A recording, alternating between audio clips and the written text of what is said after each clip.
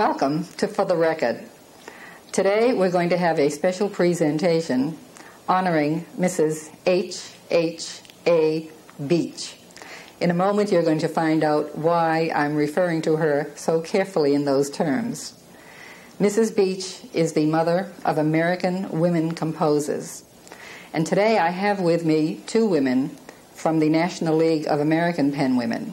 I have Leslie Holmes with me, and I have Minuetta Kessler. Both of these women have been very much involved in the musical world. And though we like to think that we've progressed quite a bit from the days when women had to work a little more in order to become recognized, we're going to learn today that the battle isn't quite over yet. As a little bit of background, the National League of American Penwomen was formed in Washington, D.C. Among the founders was Marion Longfellow, the niece of Henry Wadsworth Longfellow. She and two other journalists who were correspondents in Washington for newspapers found that they were denied entry to the press gallery in Congress because women simply weren't allowed. Minuetta, let me start with you, because as one of the American women composers, I've heard from you that you sometimes have some of the problems that we usually think of as happening long ago. Yes, well, long ago, I had a dream that I would like to be a composer. But in those days, I only knew Bach, Mozart, Beethoven, and they were all men. Suddenly, at a later stage, when I was still a child, I noticed a piece published in the Etude magazine with the name Mrs. H.H.A. Beach. And that made me realize that there was at least one woman composer who made it, who was actually published. So it gave me courage to become a composer. So she was an inspiration to you. She was a role model for me, yes. But the road was very, very rocky. I had many, many setbacks. And the worst one of all was the first publisher that I contacted in New York, Mills Publishing, who wrote me a letter that they consider that I'm a very talented composer, but they would not publish my music, but they hoped that I would continue to compose as much as my household tasks would allow. That was a real put down. I wonder if they dare say that anymore. Well, I have a letter to show that they did. Right? They did it. But of course, I don't know how it is right now, because lately I have been accepted by publishers. Not my best music, though, just my teaching material. My big music is not published except by my own publishing company. So there's still a certain discrimination going on over there.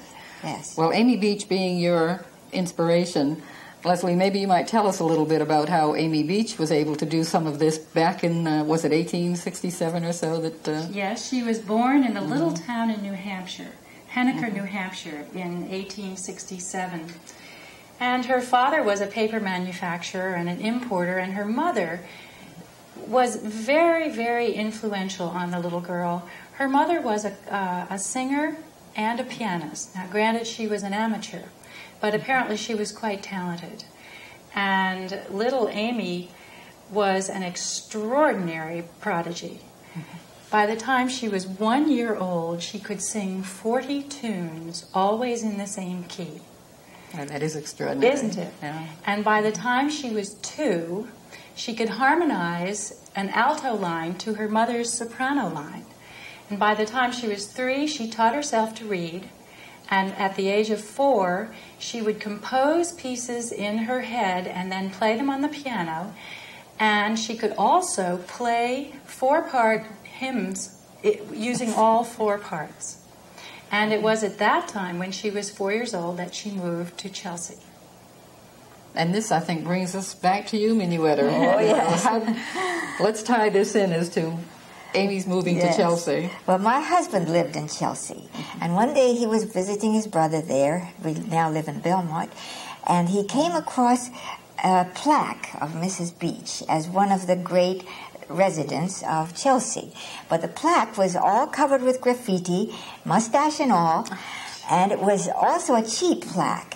So he came home and he said, maybe one of your women's organizations would like to do something about this. And I immediately thought of the Penwomen.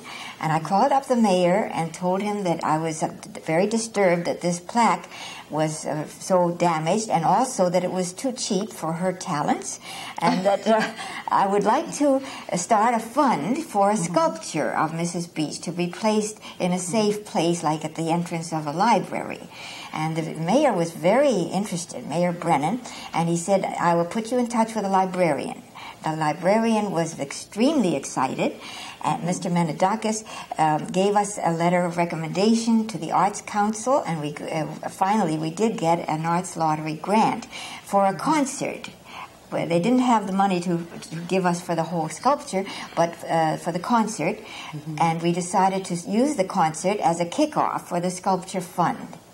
I see. So this is going to start a fund for the eventual sculpture. That's right. Of Amy Beach. Yes. Maybe you might like to tell people where they could send some of this money to the Public for us. Library of Chelsea. That would be the easiest That's right.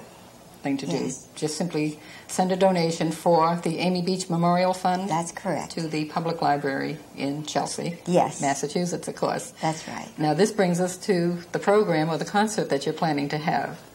Have you outlined, the music that you're going to have in there? Are they all Amy Beach compositions? All the songs that I'm singing are by Mrs. Beach. There will be two groups of about 20 minutes each, and then Virginia Eskin, who is playing the songs for me and who is a marvelous pianist and for many years has been a champion of women composers, will play a group of solo piano works by Mrs. Beach, and then she will end the program with a group of rags by two women composers.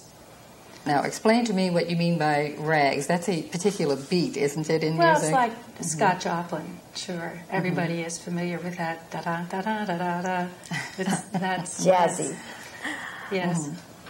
So her works were varied, then, from what you're telling me. This will not be Mrs. Beach's works. The rags are by two other women composers. I see. So we are also going to be featuring other women composers. Just two others, yes. In here, too. Can you tell me a little bit about Mrs. Beach's life in Chelsea? Why do you keep correcting me when I call her Amy? Well, that took place after Chelsea, but I'll tell you a little bit about Chelsea first. She moved there, as I said, when she was 4 years old, and she was very attached to the church. Her family was the Central Congregational Church. And at the age of 6, she begged her mother for piano lessons, and so her mother said she would teach her 3 times a week, and she taught her Chopin, Handel, Beethoven. And at the age of 7, she gave 2 solo recitals at the church, and this was her public debut. And she played Handel, Beethoven, Chopin, and Beach. At the age of 8, her family moved to Boston, and then she went to a private school and started studying with professional teachers. And on it went.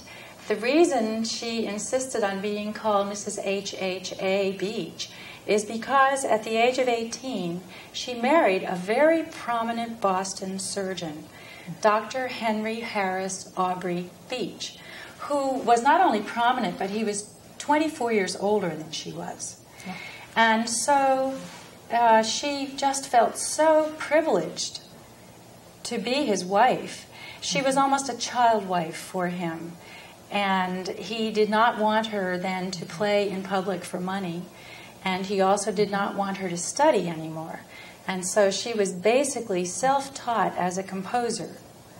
From that time on, sure. Very interesting. Yeah. She only had 1 year of study with a teacher of composition. And then she was very fluent in several languages, and so she translated the treatises on composition by Berlioz and Javert, 2 French composers. And then she would write down from memory Bach fugues and analyze their composition.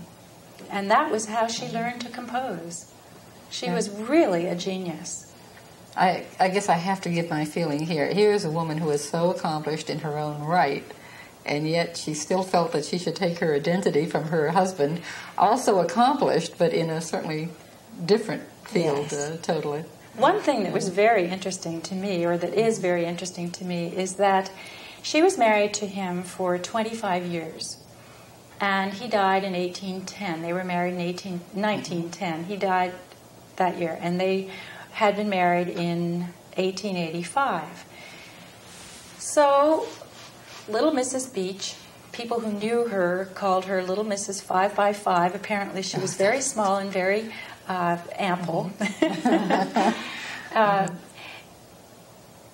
She took herself off to Europe after spending 25 years composing. It was actually very fortuitous that she had those 25 years of being well taken care of. They lived in Marlborough Street. They had plenty of money. She was not allowed to play in public except a few benefit concerts a year. And so she had all this time with no concerns in which to compose. A few months after he died, though, she took off to Europe and established herself as a composer and as a pianist. And so for the next, she died in 1944, so for the next, we'll say, 25 years, she became very famous. There were beach music clubs all over the country. My grandmother, who was about 10 years older than she was and was a singer, used to sing her songs a great deal. And I'm sure heard her music, which was commissioned for the Women's Pavilion at the World's Fair in Chicago in 1893. And my grandmother was there because in her spoon collection there is a spoon from that fair. So she was, even though she wanted to be called Mrs. Beach, and I know people who knew her and said that she would be very upset to be called Amy Beach, that she just didn't like that. She still was very, very independent and very aware of her contribution. So probably it was just the social mores of the day that might have made a difference. Yes, I think this. so. Now, as a woman composer yourself, has there ever been any emphasis on Amy Beach's works? You know, what has now brought them to the surface again? The crime of it is that they were buried. After she died, they went out of print. You couldn't even buy them. But I was so excited the other day when I found a notice of a concert presenting her Grand Mass in E-flat in Rhode Island. And I immediately decided to go and hear it. And I was thrilled, absolutely thrilled with that music. She was a really great genius. And she wrote that Mass when she was 18 years old. Yeah, that's extraordinary. Unbelievable. It was written for full orchestra, organ, harp, and 4 soloists. Now, did you say this was her 100th anniversary that this was commemorating? Of the composition of this Mass. Composition. Yes. It wasn't performed immediately, but a couple of years later. It was performed by the Handel and Haydn chorus of Boston. And it received rave reviews. But it was not performed again until about 82 years later, and New York University performed it, and this was the 3rd performance. Now, that's a criminal thing. I don't know how that could have happened, except that she was a woman. No. I don't agree with you totally. Excuse me. I think that the Boston School of Composers, including Horatio Parker and Chadwick Foote, felt that the highest compliment they could pay her was that she was one of the boys. So I don't think that, which, as we realize now, is quite a chauvinistic comment, but it wasn't meant that way. It was just a different era.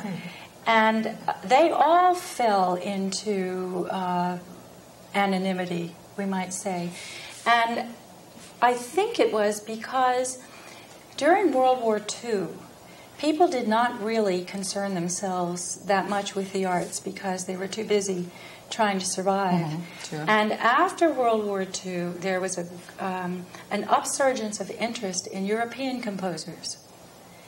And so it has only been in the last 10, 15 years that any of these composers, I've been looking at recordings at WCRB, which is where I work, and most of the recordings of the male composers, too, date from the last 10 to 15 years. So I think there has been certainly a much greater interest in women composers, but I think that Mrs. Beach fell by the wayside, as did all of her contemporaries. She was a formidable pianist, and at 16 made her debut in Boston, a very successful debut. And then at the age of 17, she made her debut with the Boston Symphony, playing Chopin's F minor concerto. And then she made several other appearances, and then she premiered her own piano concerto with the Boston Symphony in 1900. So this was very exciting. And after her husband died, she played it several more times with the Boston Symphony and with other symphonies in Europe and this country. So she had won recognition during her lifetime. Oh, a great deal of recognition. But that Mass was neglected. You can't deny that. The Mass was buried. Yes. And it was a gorgeous piece of music. It should have been performed hundreds of times. Are there any recordings of her work by any chance? Of her piano playing? Not that I have found. There is a recording of her piano concerto, and several months ago I heard Virginia Eskin, who will be playing in the concert on Sunday, play her piano concerto with the Boston Civic Symphony. It was fabulous. Virginia is a wonderful pianist. Tell me a little bit about the programs that you do give. I understand that you do give some of these concerts to the schools.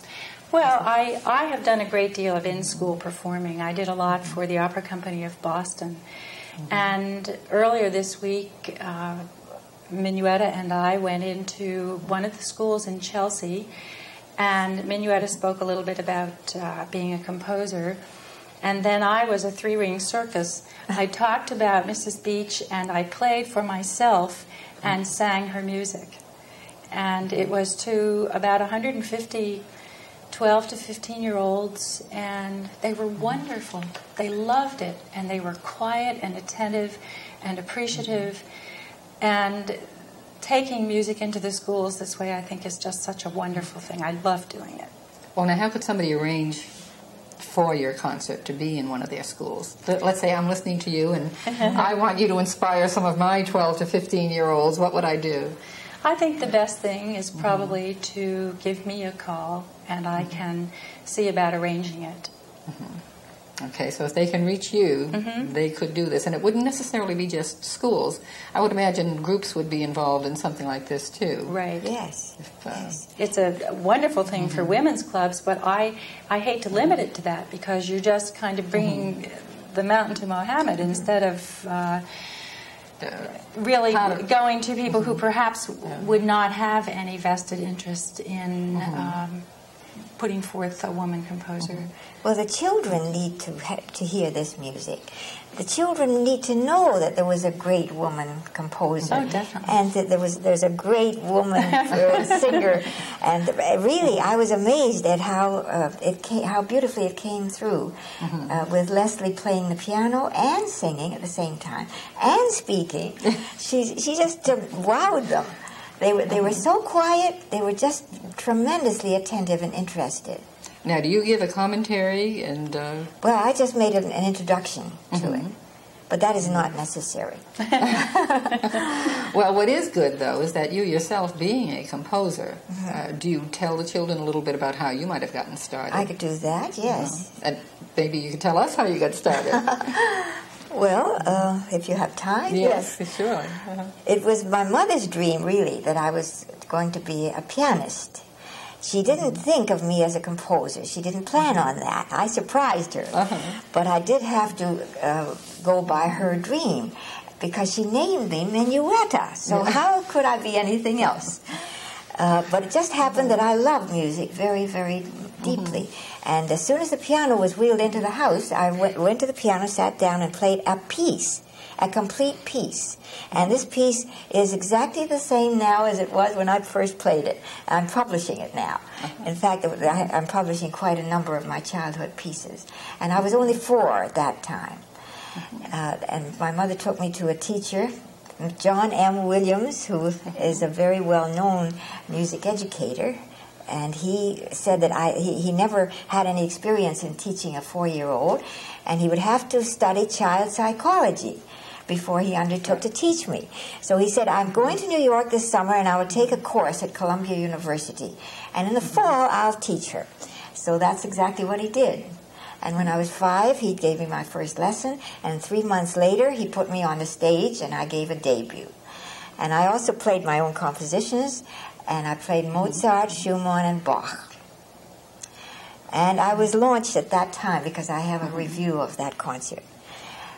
So it almost sounds like, even if you didn't have the parental influence, it looks like you might have very easily gone through the career path of music. I'm just grateful she didn't name you rock and roller. That would have been because I heard your music, and of course I enjoy it very thoroughly. Well, thank you very much. What's the timing of this concert now that's coming up on Saturday? It's on the 13th, Saturday, at 3:30 in the afternoon, and it's at the YMCA in Chelsea. Mm-hmm. And this is a performance that's free to the public. It's free to the public, and there will even be refreshments. And it's is it sponsored by the Massachusetts Arts Lottery? Not Massachusetts. Well, it's the Chelsea, as administered by the Chelsea Arts Lottery, the Chelsea Arts Council. And you did mention that the mayor has given you his support. Yes, and he will be speaking. He will address us at that concert, and we'll have some other interesting people there. I hope to have Senator Vogt? From that district? Yes. Good. Well, Mrs. Beach was one of the pen women of the organization that I spoke about earlier. And the pen women have numbered among their members 2 presidents' wives, Florence Harding and Eleanor Roosevelt. Eleanor Roosevelt, I guess, was very well known to many of us. She was a columnist. She was a world traveler. And, of course, being the wife of the president during World War II, Franklin Delano Roosevelt, she became very well known and has been one of the supporting members, of course, during her lifetime for the pen women. Now, we also have our own illustrious member right here in Sudbury, Helene Sherman. And Helene is very well known to many of our folks here. She is a calligraphist, she is an artist, and she is without peer. One of the other things that I noted when I first became a pen woman myself was that many of the members were 90-plus years old and still operating, composing, painting, writing. So at that time I remember thinking this is probably better than taking out a life insurance policy. If they live to be 90-plus years old, there's got to be something that they're doing right.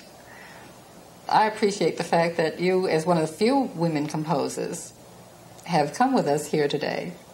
And Leslie, tell me a little bit about your radio background, because I know you mentioned that earlier. I'm in my 10th year at WCRB, hosting a program. For the first 6 years, it was called Leslie Holmes Sings. And it was on every Saturday morning for a half an hour. And after 6 years of doing a new program every week, I had sung everything I should sing, probably some things I shouldn't have sung, and I really wanted to change the focus so that I could have time to learn pieces in more depth. And I was doing a lot of live performing, and I always felt as if I was going and not sure I knew the music. So from that time on, in '86, the radio program became called The Vocal Point. And I address all vocal issues. I have interviewed some very distinguished international singers, Ellie Ameling, Kiri Takanawa, Shirley Verrett, etc. And I've also done programs on composers, Ned Rorem being one of them. And then sometimes I just take a kind of music, maybe all the settings of the poet Paul Verlaine, set by different composers. And I play recordings, I talk about the poet and the composers, I do some of the singing myself. And I also, yes. What you did for the pen women is a wonderful thing.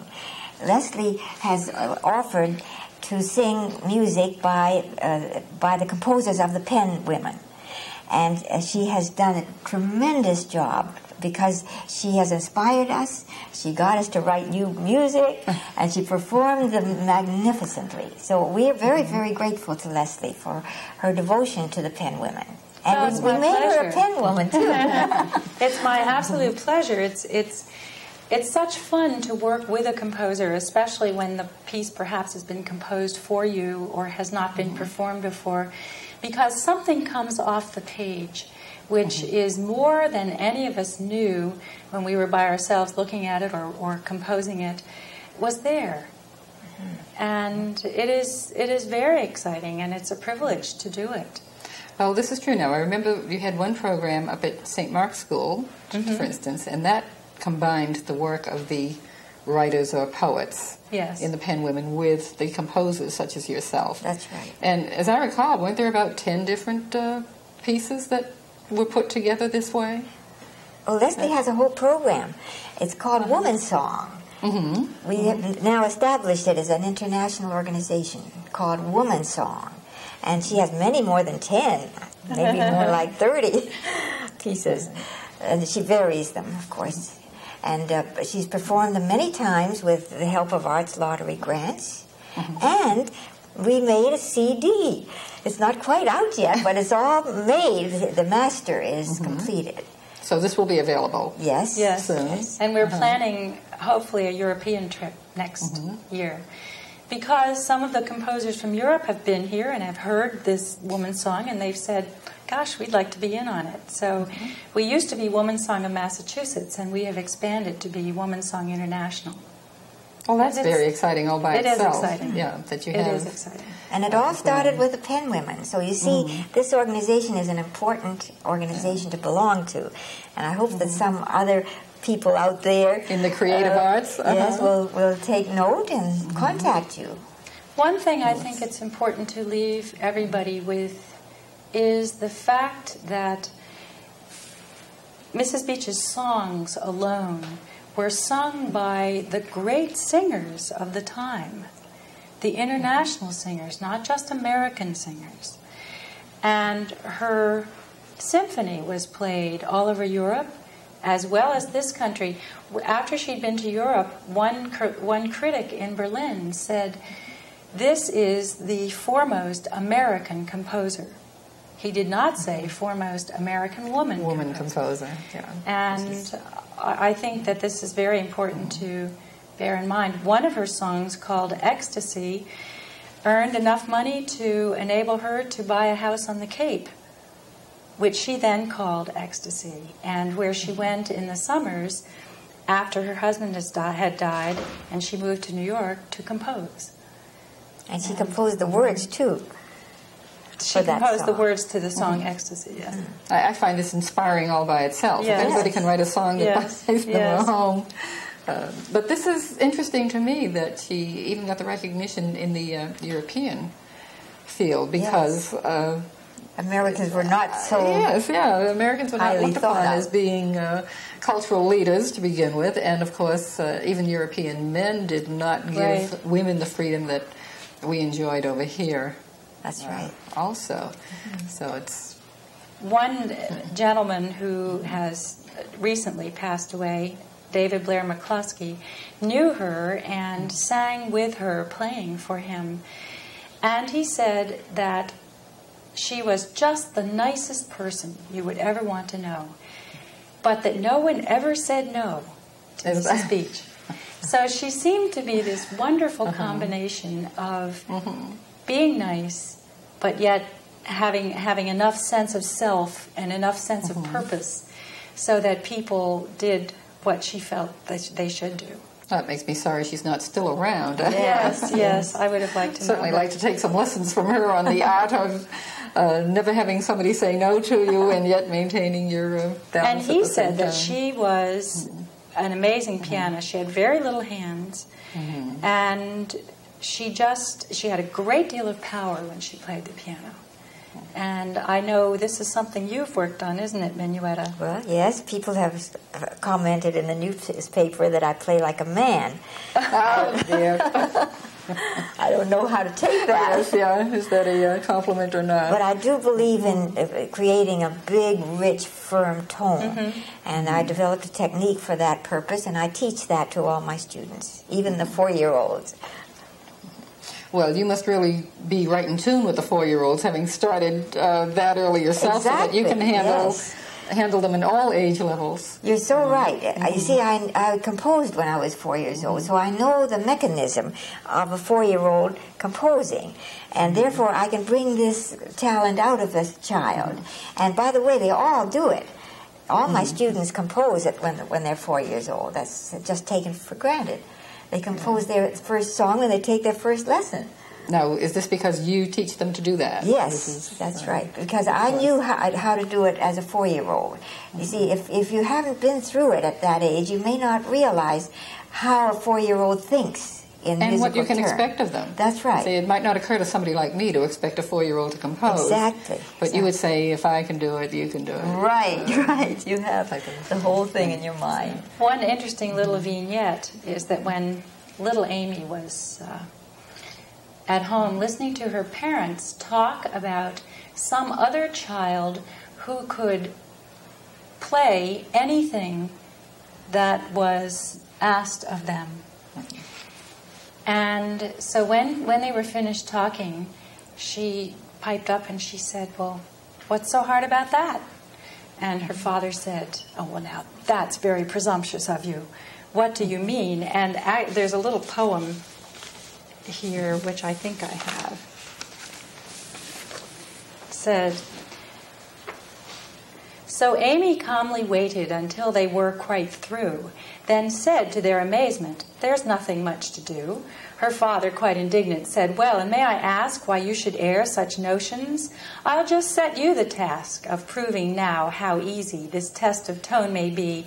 Just play some notes, please, mother. 'Twill not take long to see.' So Amy faced her father, and as her mother played, she called each note correctly, nor ever once delayed. All kinds of combinations with double chords she tried, until her wondering parents were fully satisfied. Then said her father, laughing, 'Well, Amy dear, I see. To you it's really nothing. You've my apology.'" Well, thank you, Leslie. I don't know. Really? Isn't that interesting?